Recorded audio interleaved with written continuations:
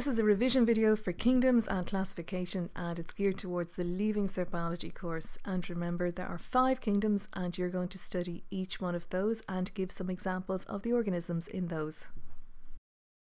Classification is all about grouping living organisms, so it's all about grouping life. The science of classification is called taxonomy. Not only is it involved with grouping, but it's also involved with assigning names. Someone of great importance to taxonomy is Carl Linnaeus. He was a Swedish scientist, a botanist, and he's known as the father of taxonomy because he came up with, among other things, the way in which we name organisms. This is known as binomial nomenclature, and it's still used to this day. So when we consider classification, we're going to imagine that each of those 5 kingdoms is a much-branched tree.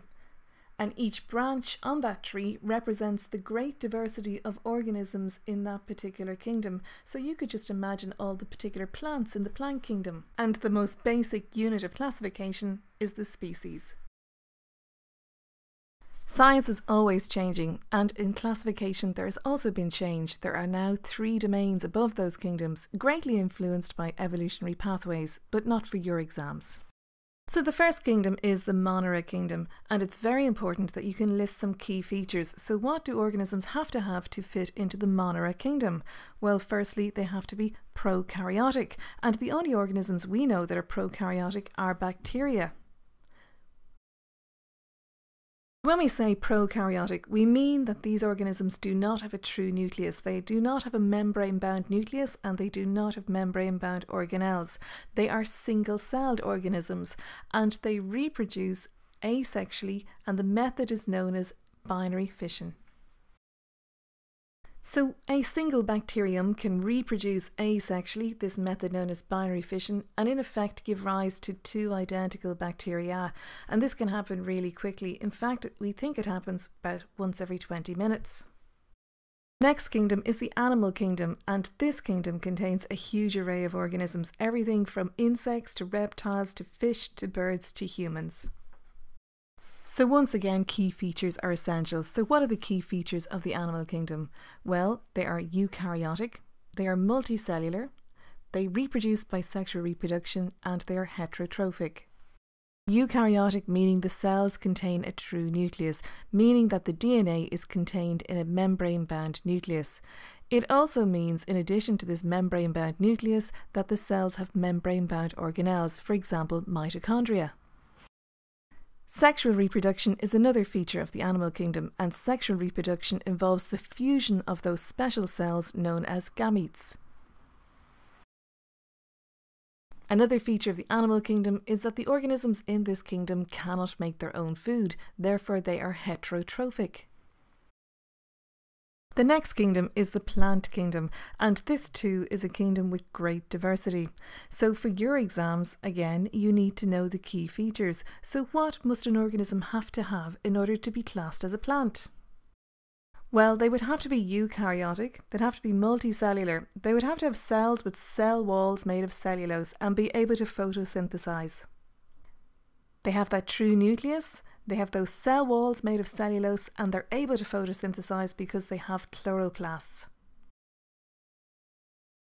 Also, some plants reproduce sexually and some reproduce by asexual means. So the flowering plant we know reproduces sexually producing seeds, and a version of asexual reproduction was the runner shoots, as in that chapter on vegetative propagation. On to the fungi kingdom then. So examples of fungi would be mould, mushrooms, and then that all-important unicellular yeast which we've used in all of those practicals in biology. So what are the necessary key features to be placed or classified into the fungi kingdom? Fungal cells are eukaryotic, they have cell walls made of chitin, some produce thread-like filaments called hypha, they reproduce by means of spores and are heterotrophic. Fungi are eukaryotic, meaning that their cells contain a true membrane-bound nucleus.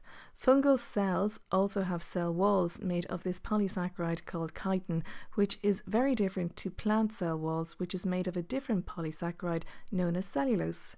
Some fungi can produce these thread-like filaments known as hypha, and a visible mass of these is known as a mycelium. Fungi can reproduce by means of spores, and this is a feature of the kingdom, but they cannot make their own food and so are heterotrophic.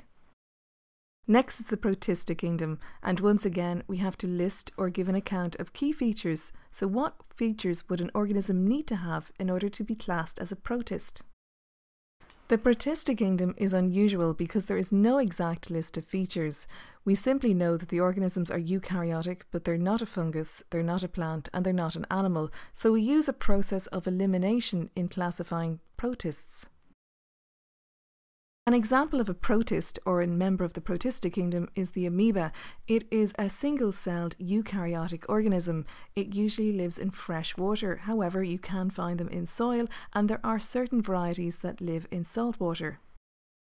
Other protists would include algae, seaweed, which is otherwise referred to as kelp, then there are slime molds, and then finally these tiny microscopic organisms known as diatoms that live in the ocean.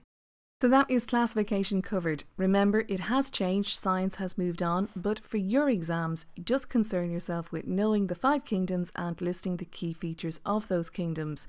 Also for your exams, make sure you can give examples of the organisms in those kingdoms. Remember, these videos are not meant to replace any textbook nor your teacher's guidance. The only way to do well is to do lots of past papers and to write your own notes. Wishing you the very best of luck.